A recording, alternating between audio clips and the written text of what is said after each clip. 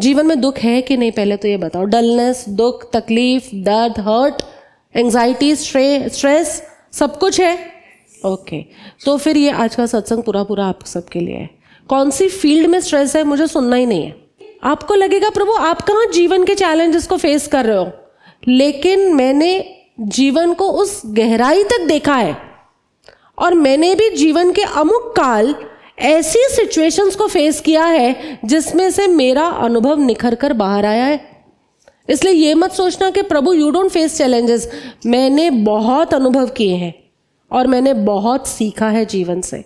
और सबसे पहली बात, अपने जीवन के कठिन और जटिल समय के अंदर भी ना मैं हमेशा पॉजिटिव माइंडसेट में थी। अध्यात्म के अनुसार जैसी मन की वृत्ति होती है वैसी ही जीवन की प्रवृत्ति होती है।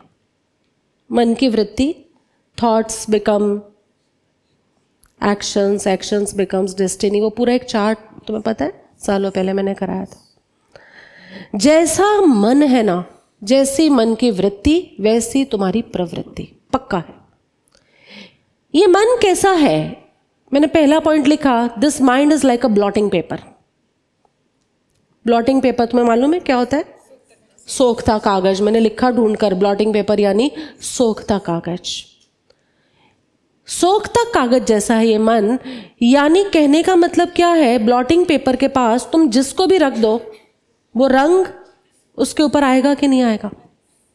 मन इज लाइक ब्लॉटिंग पेपर, सोखता कागज जैसा है। तुमने जिसके साथ रख दिया ना उसको, उसके आचार, विचार, भाव, कर्म और भाग्य सब कुछ तुम सोख लोगे। मैं आज एक बहुत डिफरेंट मूड से आई हूं सत्संग कराने। I am revealing the cosmic रहस्य। मन कैसा है? ब्लॉटिंग पेपर जैसा है। तुम जिसके साथ सबसे ज्यादा इस मन को रख दोगे, यानी जिसके भी साथ रखा है, उसके आचार को पकड़ लेगा। वो जैसे जीता है तुम भी उसका तुम्हारा लाइफस्टाइल वैसा होने लग जाएगा। मेरे साथ रहते रहते तुम सब सफेद कपड़ों में आ गए। आचार, विचार भी वैसा होने लग जाएगा, भाव भी वैसे होंगे, कर्म भी तुम्हारे धीरे धीरे वैसे होंगे। एक साथ इतने लोगों को कैसे अनुकूल कर्म मिल जाते हैं सत्संग में आने के लिए? क्यों किसी को कोई अंतराय नहीं आता? क्यों किसी को कोई बाधा नहीं आती? क्योंकि तुम्हारे कर्म भी ना मेरे साता वेदनीय के साथ मैच कर रहे हैं।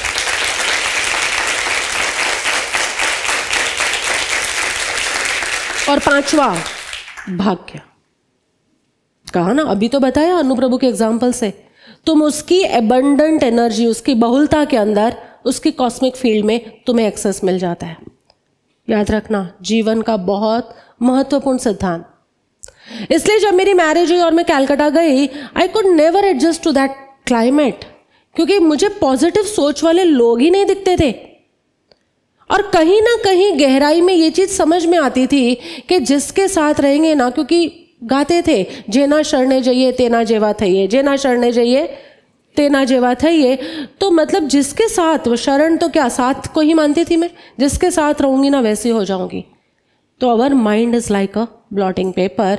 तुम जिसके साथ ज्यादा रहते हो, तुम उसके जैसा आचार, विचार, भाव, कर्म का उदय भी तुम्हारा वैसा होने लगता है। और पांचवा, भाग्य भी तुम्हारा ऐसा होता है। तुम देख लो ना राज परिवार को।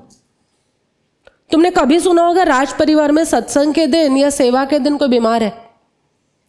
सवाल ही नहीं उठता। वाई? क्यों बीमार नहीं है? कभी भक्ति और प्रकाश का गला खराब है तुमने सुना कभी? सवाल ही नहीं उठता, क्योंकि उनके कर्म भी ना उस व्यक्ति के कर्म के साथ, उसके भाग्य के साथ मर्ज होने लग जाते हैं।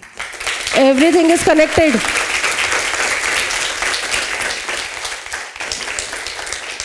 सो सबसे पहला आज का बोध तो ये है कि सकारात्मक मनोवृत्ति में प्रवेश करो। और उसके लिए सबसे पहला काम, recognise your mind is like a blotting paper. तुम किसके साथ ज्यादा रह रहे हो? तुम उसके आचार, विचार, भाव, कर्म और भाग्य सबको खींच रहे हो, सबको। Very important. तुम किसके साथ रह रहे हो? तुम फ्राइडे मेरे साथ हो, तुम संडे भी चलो मेरे साथ हो, लेकिन 24 घंटे में चेक करो तुम मैक्सिमम किसके साथ हो। विचार से, व्यवहार से या समागम में? तुम किसके साथ हो? जस्ट चेक इट आउट, क्योंकि तुम जिसके साथ हो विचार से भी हो ना, you are absorbing them. Do you relate to this thing? Very good. दूसरी बात मैंने लिखा है इसमें, ग्रोथ माइंडसेट इज कंपल्सरी। विकास मानसिकता अनिवार्य है। दीनहीन मानसिकता नहीं चलेगी।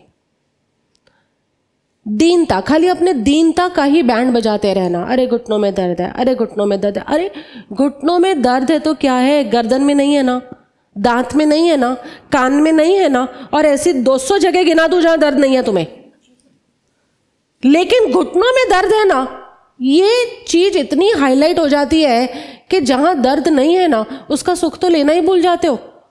दर्द का दुख चल रहा है पर जहां दर्द नहीं है उसका सुख कहां है?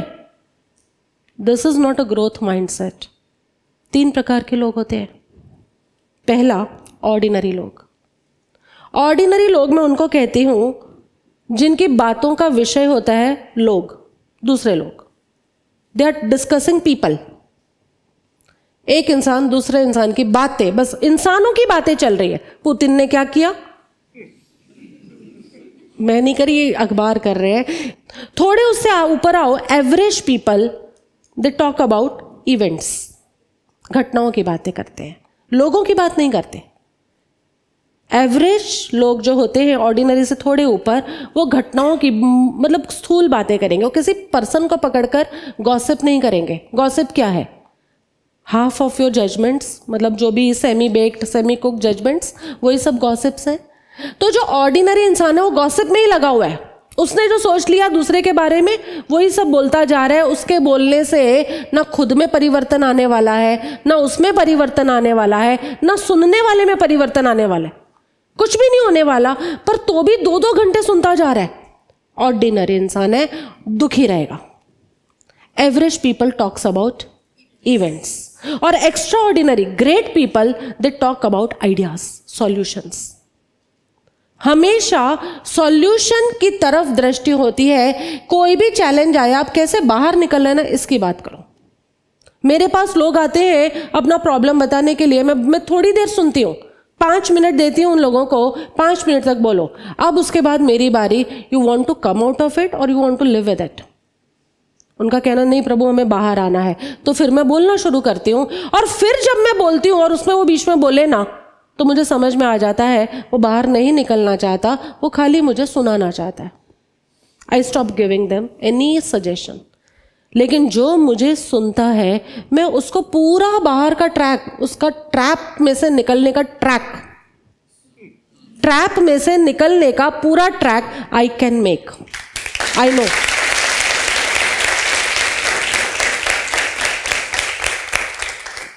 Have this growth mindset. Solutions पर बात करो, आइडियाज पर बात करो। अभी भी तुम भूमि पूजन की बातें कर रहे हो ना, एवरेज माइंडसेट है।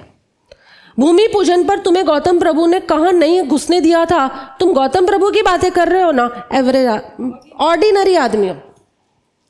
लेकिन you are talking about ideas.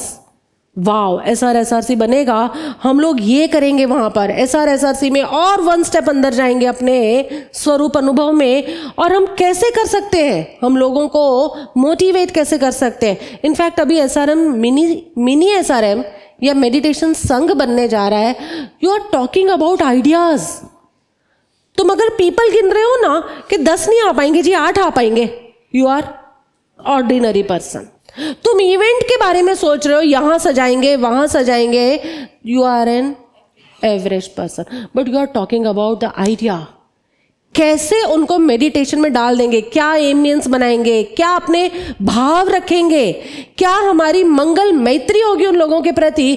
तुम इस बारे में सोच रहे हो ना, you are N extraordinary person, you are a great person. चाहिए ऐसे लोग।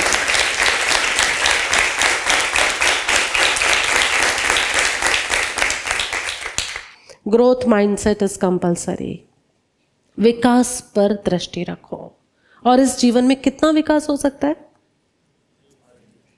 अनंत अनंत विकास की जिस आकाश में मैं खड़ी हूं ना, तो भी मैं कह सकती हूं अभी अनंत विकास बाकी है मेरे लिए। तो तुम तो अभी जमीन पर खड़े हो। तुम्हारे लिए तो अभी पंख लगाना ही, सम्यक दर्शन और सम्यक ज्ञान के पंख लगाने की ही बात चल रही है। मैं तो लगा कर उड़ रही हूं, तो भी मैं कहती हूं अभी केवल ज्ञान का अनंत आकाश मापना बाकी है और उसकी खुमारी है। सम्यक दर्शन का दुख नहीं है, केवल ज्ञान की खुमारी चल रही है। This is a growth mindset. तीसरी बात मैंने लिखी, मन राजा है, माइंड इज द किंग। मन राजा है और हमारे 3.5 करोड़ लाइफ सेल्स उसकी प्रजा है। कितने लाइफ सेल्स है हमारे अंदर? 3.5 करोड़ स्थूल रूप से, सूक्ष्म में तो और ज्यादा होंगे। 3.5 करोड़। कितने जीरोज आते हैं ना, ये भी नहीं पता मुझे इसमें, लेकिन इतनी प्रजा है। राजा कौन है? एक मन, और उसकी प्रजा कितनी है? 3.5 करोड़। और यह प्रजा ऐसी है कि हर समय अपने राजा का अनुसरण करती है। तो यानी अगर राजा तुम्हारा एक स्टेप भी गलत गया, one negative thinking, one negative person in your life, one negative thought in your life, और 3.5 करोड़ लाइफ सेल्स, जीवन ऊर्जा है वो उस राजा का अनुसरण करेगी। उनमें बुद्धि नहीं है, उनको बस इतना कमांड दे रखा है कि you have to follow mind, और माइंड इज अ किंग, और तुम्हारे सारे लाइफ सेल्स उन्हीं का अनुसरण करते हैं। तो जो लोग बीमार भी पड़ते हैं ना, it all begins from air, दिमाग से, मन से शुरू होता है, फिर वो धीरे धीरे धीरे धीरे और जगहों पर जाता है। तुम्हारा राजा कौन है? मन। और उसके 3.5 करोड़ सैनिक आंख बंद करके उसका अनुगमन करते हैं। तो जरा तुम्हारी सोच विपरीत हुई, जरा क्या, तुम कहोगे प्रभु पूरा दिन ही, जरा क्या, पूरा दिन ही हमारी सोच तो विपरीत ही होती है। स्ट्रेस वर्तमान का और एंजाइटी फ्यूचर की, हम तो हमेशा ही इसमें है प्रभु। जिस तरह हम अपनी भोजन में पौष्टिकता का ध्यान रखते हैं ना, आप खाना बनाती हैं स्वाति प्रभु कि खाली सेवा में ही होती हैं? खाना बना लेती हैं कभी कभी, तो द्रव्य मर्यादा भी होंगी, तो उसमें खाली पौष्टिक भोजन कैसे बने उसका ध्यान रखती हैं कि सब कुछ ही फैंसी फूड ही होना चाहिए? पौष्टिक। तो जैसे भोजन बनाने में हम पौष्टिक फूड का ध्यान रखते हैं ना, वैसे किसके साथ रहना है और क्या सोचना है ना, इसके लिए भी हमें बहुत बहुत ध्यान रखना चाहिए। क्योंकि तुम्हारा एक गलत विचार 3.5 करोड़ लाइफ सेल्स को नेगेटिव इंस्ट्रक्शन दे रहा है और सारी बीमारियां शुरू हो रही है। क्यों इतनी छोटी उम्र में लोगों को डिप्रेशन आ जाता है? क्यों सुसाइड के रेट्स 20,000% बढ़े हैं? 20,000%। किसको बोलते हैं? किसको बोलते हैं 20,000%? 2010 और 20 के जो सर्वे एनालिसिस थे, 20,000% सुसाइडल रेट्स हैव इंक्रीज्ड। क्यों? क्योंकि unable to handle their mind. और क्यों नहीं हैंडल कर पा रहे? Lot of negative thinking. इसलिए मन राजा है, मन में क्या विचार डालें, again everything comes back to first, isn't it? Blotting paper. याद रखना, आज सब कुछ सोख रहा है, तुम किसके साथ हो ना।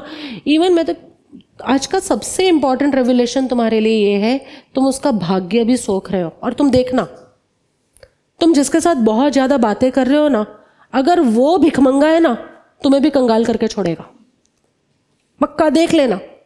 And if you are living with a person of abundant mindset, तुम धीरे धीरे करके तुम भी अपने उन कर्मों को क्रॉस कर जाओगे और उसकी कॉस्मिक फील्ड में आओगे, तो तुम भी अपने आप उस लेवल की समृद्धि में आ जाओगे। बहुत इंपॉर्टेंट है।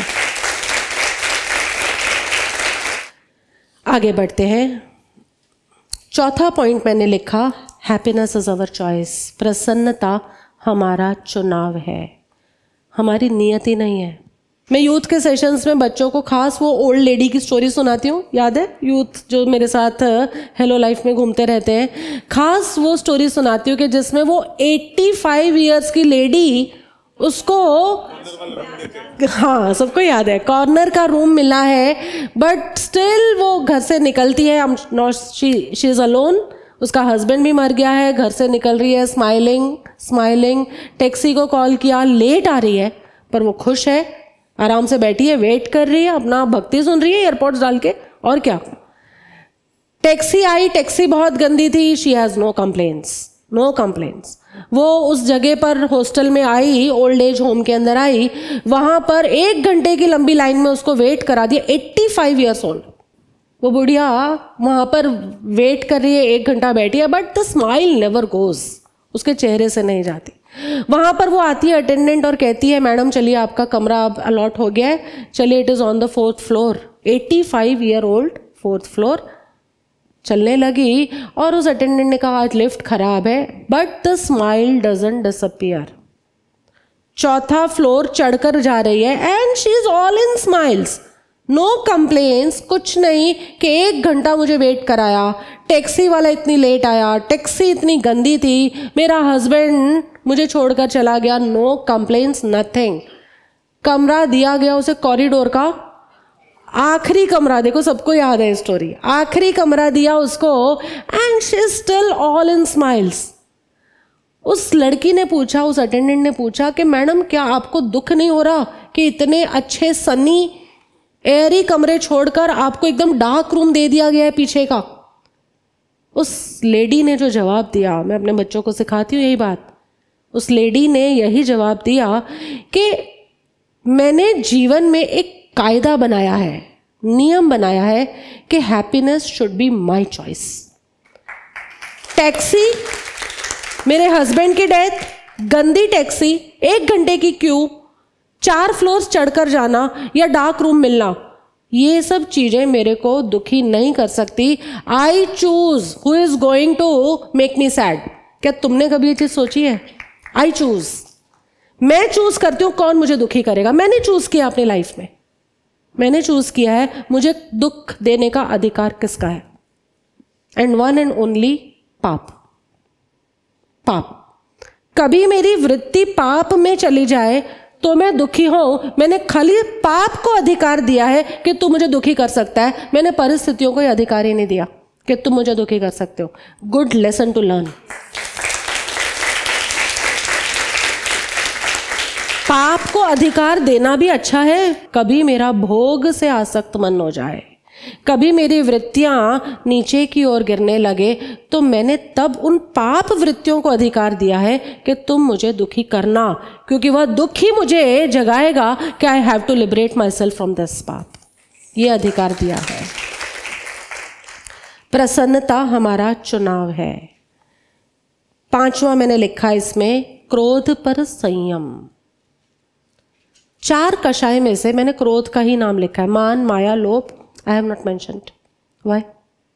क्रोध, क्रोध पर ही संयम, क्योंकि ये टॉपिक क्या चल रहा है, एंटरिंग इनटू पॉजिटिव माइंडसेट। और पॉजिटिव माइंडसेट में आने के लिए मैंने नहीं लिखा कि क्रोध, मान, माया, लोभ सबसे छुटकारा, सब में संयम हो, नहीं, खाली क्रोध को हाईलाइट किया है। This is I am sharing my journey with you. मुझे भी गुस्सा आता था, लेकिन संयम क्रोध पर सबसे पहले। क्यों? वाई? क्रोध पर कैसे, अच्छा तुम बताओ, क्रोध पर कैसे कंट्रोल किया जाता है? How to control anger? अरे इतना तो एंगर पर बोलती हूं, टेकिंग अ पॉज, ओके, और don't express anger, explain your anger, ठीक है, और डीप ब्रेथ, चलो अच्छी बात है। एनीवे, तुम्हें भी पता है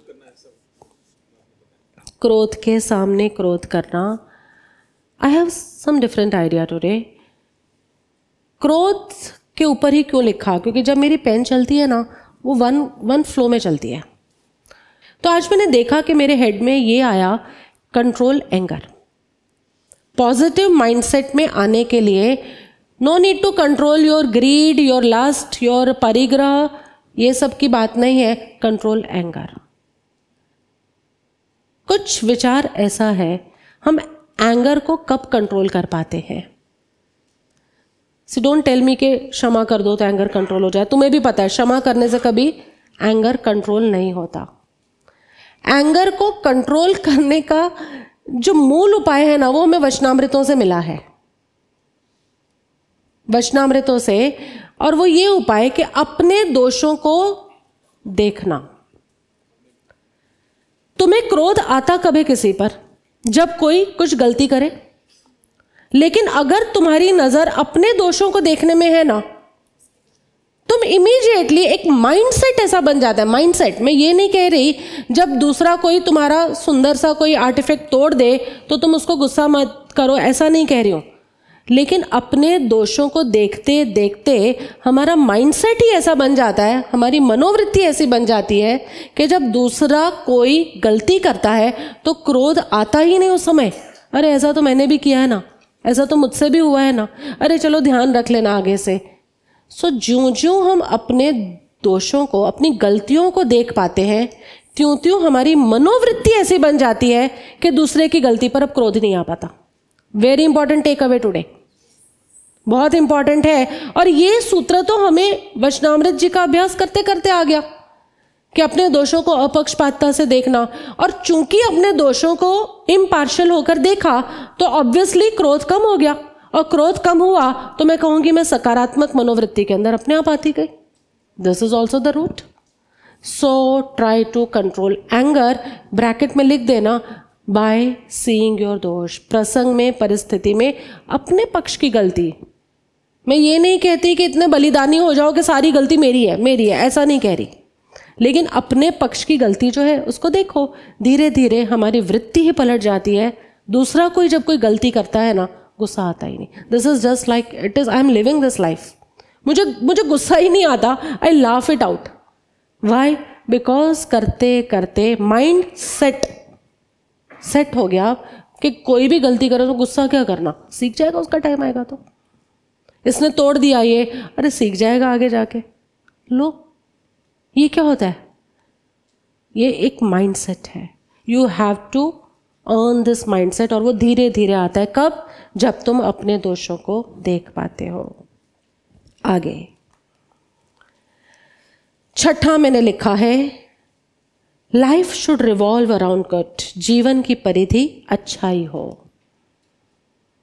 तुम्हारे जीवन अच्छाई के आसपास घूमे। वही तुमने आज लिखा था प्रिया प्रभु, आपने यही लिखा था, आप केंद्र में हो तो मैं परिधि में रहूं। तो जीवन की परिधि ना, बस अच्छाई के आसपास ही तुम लोग घूमो। क्या ऐसा हो सकता है? खाली फ्राइडे संडे का सत्संग नहीं, पूरा दिन तुम्हारे 24 घंटे अच्छाई के आसपास घूम सकते हैं। हो सकता है, ठीक है, तुम कहोगे हम सत्संग नहीं देख सकते, पर माइंड में तो उनका स्मरण, उनके शिक्षाओं का स्मरण, उनके सुंदर चेहरे का स्मरण कुछ आ सकता है कि नहीं आ सकता? Of course I am not taking the first सत्संग। बच्चे थे तब 3 बंदरों की बातें सुनते थे ना, बुरा मत देखो, बुरा मत सुनो, बुरा मत बोलो, कहो। फिर एक और बंदर आ गया, अभी जो रिसेंट साइकोलॉजी आई उसके अंदर उन्होंने चौथा बंदर डाला कि बुरा मत सोचो। वो जलपा प्रभु ने बनाया था ना, याद है? 4 बंदर बनाए थे, बुरा मत सोचो। I am different. मैं ऐसा नहीं कहना चाहती तुम्हें कि बुरा मत देखो, अरे बुराई है पूरी दुनिया में तो दिखेगी तो सही ना। बुरा मत देखो, बुरा मत बोलो, बुरा मत सुनो, बुरा मत सोचो। I just don't want to focus on बुराई। मैं फोकस करना चाहती हूँ अच्छाई पर। तो मैं क्या कहूंगी, जो अच्छा है वो देखो, जो अच्छा है वो सुनो, जो अच्छा है वो बोलो, जो अच्छा है वो सोचो। बात खत्म। बुरा बुरा बुरा बुरा बोल,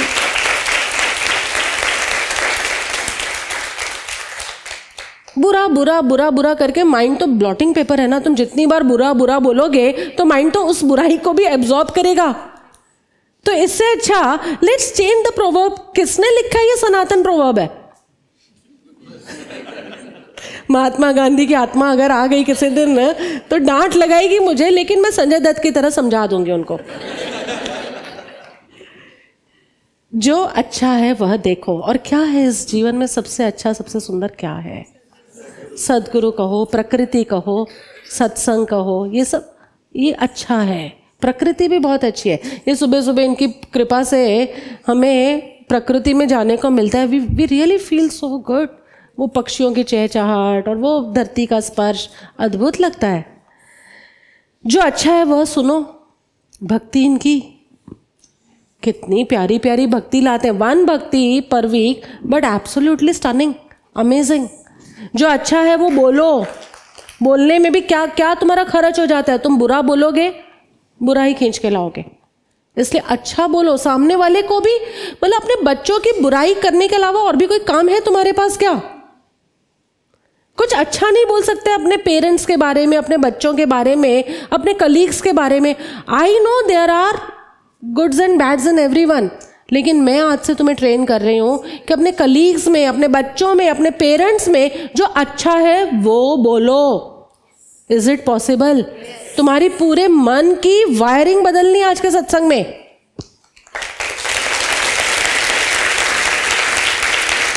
जो अच्छा है वह देखो, जो अच्छा है वह सुनो। तो क्या इतना भी विवेक नहीं है कि हम क्या अच्छा है और क्या बुरा है उसमें भेद ही नहीं कर पाते?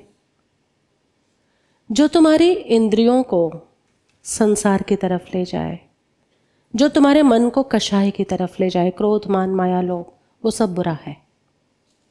जो तुम्हारी इंद्रियों को सद्गुरु और ईश्वर की तरफ ले जाए, जो तुम्हारे मन को प्रेम सेवा संयम साधना की तरफ ले जाए, वो सब अच्छा है। बस इतनी सी डिस्टिंग्विश करो, इतना सा डिफरेंस। जो तुम्हारी इंद्रियों को भोग के लिए आमंत्रित करे, बुराई है, और जो तुम्हारी इंद्रियों को योग के लिए आमंत्रित करे, अच्छाई है। जो तुम्हारे मन को कषाय के लिए, अपने कहना उश्केरे, what does that mean? Excite करे, बढ़ावा दे, प्रवोक करे, गुड, वो सब बुराई है। जो तुम्हारे अंदर प्रवोक करे, प्रेम का भाव, सेवा का भाव, संयम का भाव, साधना का भाव, सब अच्छाई है। जस्ट फिल्टर आउट, तुम दिन में कितने घंटे अच्छाई के साथ हो और कितने सेकंड बुराई के साथ हो। या उल्टा कर दूं? उल्टा कर दूं? हाँ, अभी तो तुम ऐसे ही हो, कितने सेकंड तुम अच्छाई में हो और कितने घंटे तुम बुराई में हो। But you, I know you can flip, because you have entered into my cosmic field. है कि नहीं? एक एक का चेहरा याद होता है मुझे सत्संग में।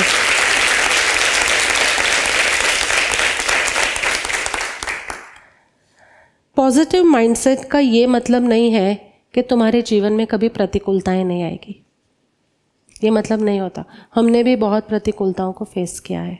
इनफैक्ट वे होंगी पर टिकेंगी नहीं, ज़्यादा लंबी टिकेंगी नहीं। प्रतिकूलताएं होंगी लेकिन वो तुम्हें तोड़ेंगी नहीं। Isn't that enough? प्रतिकूलताएं टिके नहीं और प्रतिकूलताएं तुम्हें तोड़े नहीं। क्या ये जीवन की समृद्धि नहीं है? क्या ये जीवन का आनंद नहीं? You don't break down. In fact तुम्हें और तुम्हारा विल पावर और स्ट्रांग होता है to attain the next level. वो साइकिलिंग करके देख लिया ना हमने, तो कि चौथे दिन में हम सीधा भी साइकिल कर पा रहे हैं और हम उल्टा भी साइकिल कर पा रहे हैं। तो प्रतिकूलता आई ना हमारे जीवन में। तो तुम्हारे जीवन में जितनी भी प्रतिकूलता वो ईश्वर भेज रहे हैं ना, तुम्हारी आंतरिक क्षमता को बढ़ाने, तुम्हें तोड़ने नहीं, तुम्हें उस ईश्वर से जोड़ने के लिए।